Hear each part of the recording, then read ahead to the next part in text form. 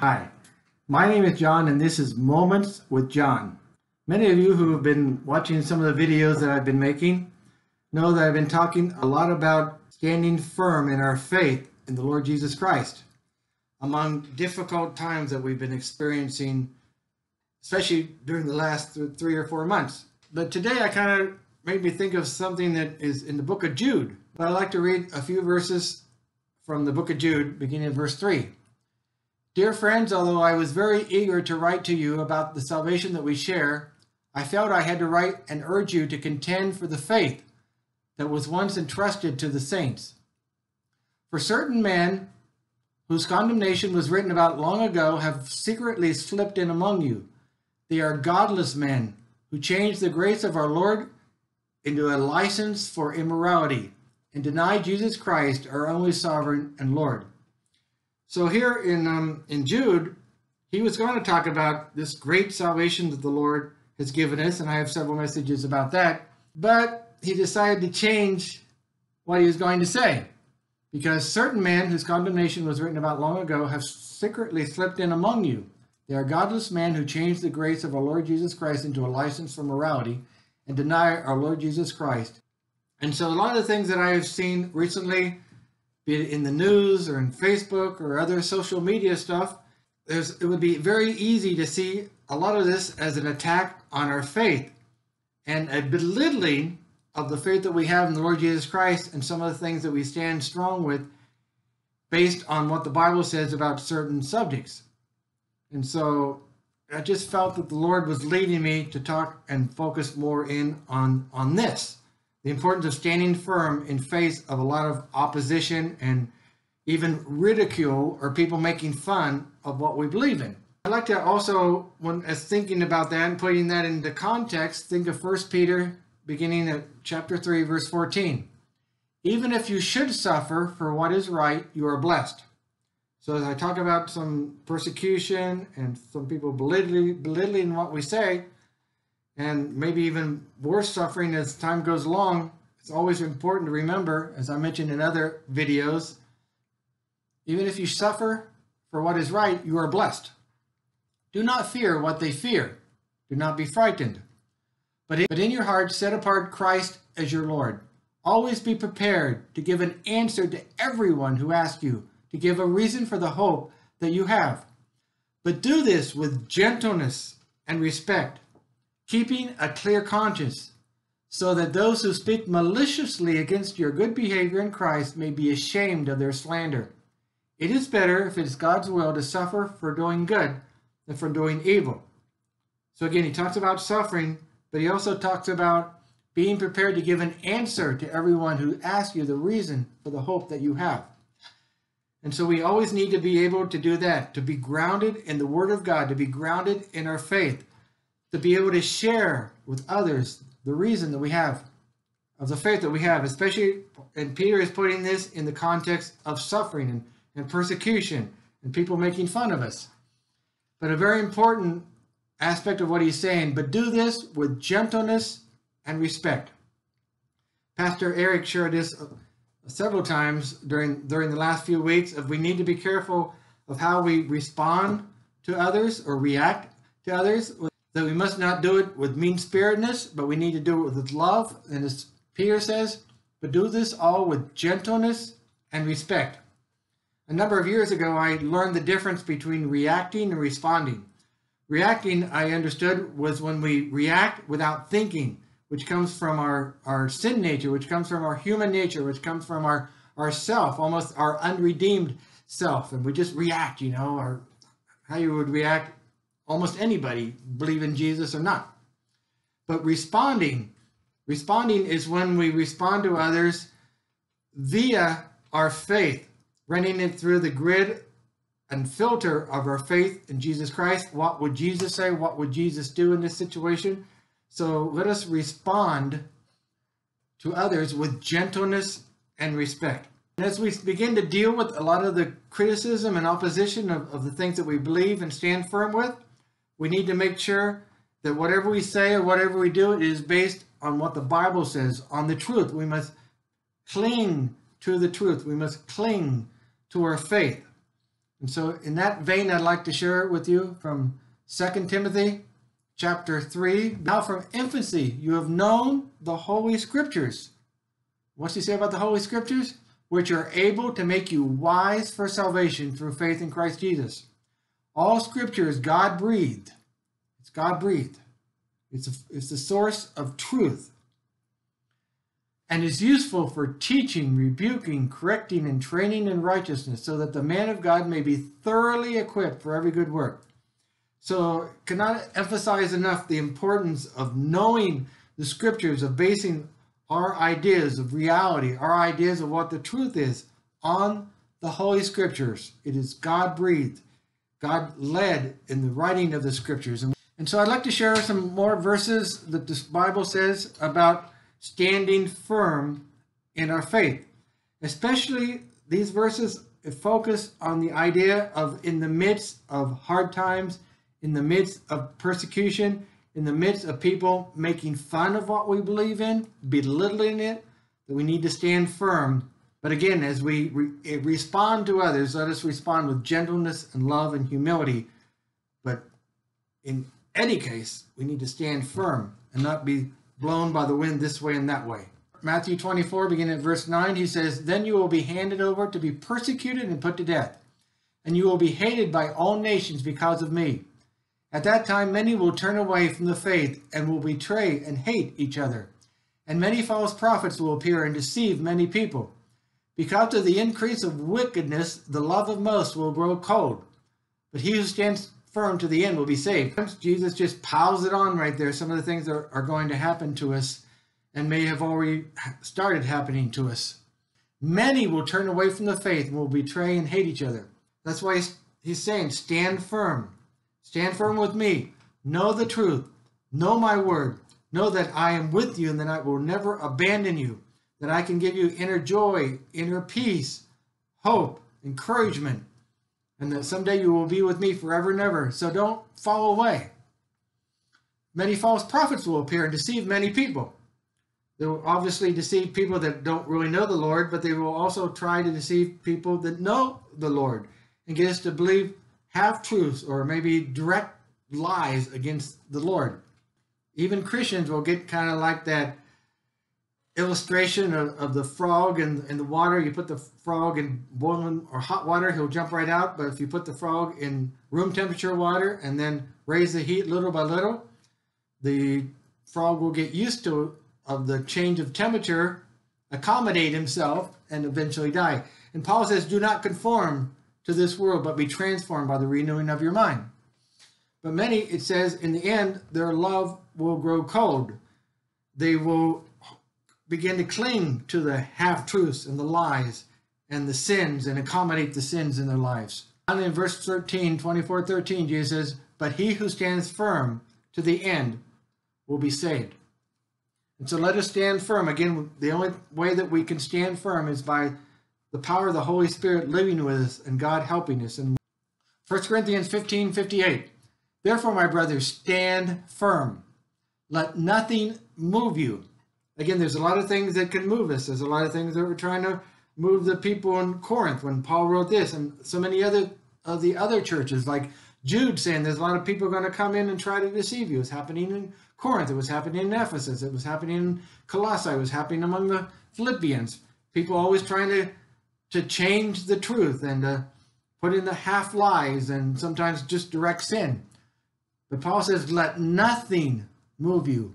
Always give yourselves fully to the work of the Lord, because you know that your labor in the Lord is not in vain. I've shared a couple of the other videos. One is called Blaming God. Another one is called Why Is There Suffering in the World? And a lot of people will make fun of us. How can you believe in God? How can you believe in a God that lets this happen, lets that happen, and doesn't intervene, and all these children dying, and all these different things? And because they don't understand about there's another kingdom going on in this world. Kingdom of this world, the kingdom of Satan, how Satan has a lot of sway going on in this world. In fact, I mentioned in a previous video of Luke 4 during the temptation where the devil says, the kingdoms of the world are mine. They're sold into sin. They are mine, and I have a lot of influence on them. But those of us who know the Scriptures know these things, but people don't really know the Scriptures. There's so many times where people are always blaming God and God this and God that, but they never mention Satan. And the unbelievers and the believers never mention a role of Satan. And those of us who know the Scriptures know that that's important to understand that, and I have a number of videos which talk about that. In 2 Corinthians 1:7, Paul says, "And our hope for you is firm, because we know that just as you share in our sufferings, so you also share in our comfort." So obviously, as I mentioned in previous videos, Paul suffered so much so he could share the Word of God with other people. And he was also very empathetic for many of the people he was writing to. They were also suffering. So he says, as you share in our sufferings, you also share in our comfort. God gives us comfort. He gives us hope. He gives us strength. He gives us encouragement. He never abandoned us. He's always with us. Passage of Scripture that talks the most about some of the opposition that we're facing and the importance of standing firm is found in Ephesians 6:10 and following. "Finally, be strong in the Lord and in His mighty power." Again, we need His mighty power. We cannot face the things that Paul is about to mention in this passage of Scripture on our own strength because we want to, because we are trying hard. It just won't work. We'll fall away. "Put on the full armor of God so that you can take your stand against the devil's schemes." Again, a lot of the things that we're facing, people who are so against the Lord are basically pawns of the devil. The devil is behind these things. It's his schemes, as Paul is about ready to say. "For our struggle is not against flesh and blood." Those people that criticize us, the people that seem to be evil in this world, that are taking the world farther away from the Lord, our struggle is not against them, but against the rulers, against the authorities, against the powers of this dark world, against the spiritual forces of evil in the heavenly realms. And against such things in our own strength, our own power, our own flesh, will never be able to defeat something like that. It's only by God's power putting on His armor, as it says. "Therefore," Paul says, "put on the full armor of God so that when this day of evil comes, and all these things are piling on to us, all these epidemics and all this unrest, you may be able to stand your ground. And after you've done everything, to stand. Therefore, put on the full armor of God so that when the day of evil comes, you may be able to stand your ground. And after you've done everything, to stand. Stand firm then with the belt of truth buckled around your waist." Again, that's one of the things I'm trying to focus on in this message is the importance of the truth, of knowing the truth, of getting that truth from the Scriptures and sharing that truth in love and respect and gentleness, but standing firm with that truth and resisting all attempts to water it down. "With the breastplate of righteousness in place, stand with your feet fitted with the readiness that comes from the gospel of peace. In addition to this, take up the shield of faith, with which you can extinguish all the flaming arrows of the evil one." Take up the shield of faith. Again, standing firm in our faith, knowing what we believe, knowing why we believe it, knowing the Scriptures that talk about our faith and the truths of God. Because again, now these arrows extinguish the flaming arrows of the evil one. There seem to be, in these days, coming at us more and more people who are in opposition to the truth that we believe. Take up the helmet of salvation and the sword of the Spirit, which is the Word of God. Again, the Word of God is our basis. That's the basis of our truth. All truth is based on what God says and what the Word of God says. "And pray in the Spirit on all occasions with all kinds of prayers and requests." Again, without praying to the Lord, without praying for others, we have no chance in this spiritual battle that we are facing. In Philippians 1:27, Paul says, whatever happens, conduct yourselves in a manner worthy of the gospel of Christ. Therefore, whether I come to see you or only hear about you in my absence, I will know that you stand firm in one spirit, contending as one person for the faith of the gospel. We're going to have to contend for our faith. We'll have to be able to give that reasonable answer and know what we believe and why we believe it. Not only for others, but for ourselves. When some of those doubts enter in, is there really a God? Is this really all true? That we'll be able to stand firm without being frightened in any way by those who oppose you. And in 2:4, he says, I tell you this so that no one may deceive you by fine-sounding arguments.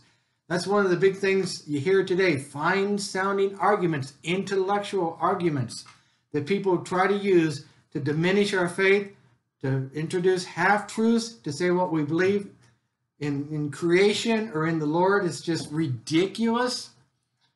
Fairy tales, fine-sounding arguments, not only of that, but trying fine-sounding arguments to help us to be more accustomed to sin and to let it in.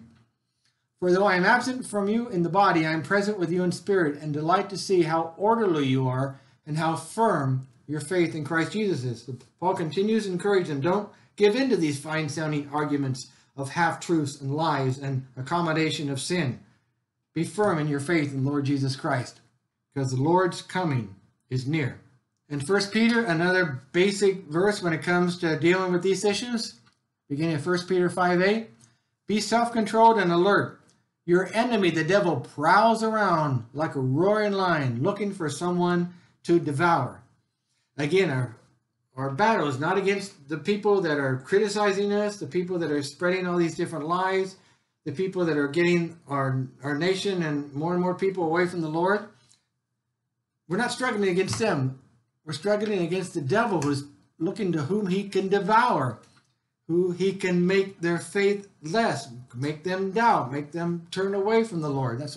But we need to resist him, Paul says. Resist him, standing firm in the faith, because you know that your brothers throughout the world are undergoing the same kinds of sufferings. So the sufferings that we experience are nothing novel, as I mentioned in my previous videos. Jesus, Paul, the disciples, 11 of the 12 disciples were martyred in awful ways. And the God of grace, continues in 1 Peter, and the God of grace who called you into his eternal glory in Christ Jesus, after you have suffered a little while, will himself restore you and make you strong, firm, and steadfast. So again, it's only the Lord that can truly restore us and make us strong, firm, and steadfast by the power of his Holy Spirit. To him be glory and power and honor forever. Amen.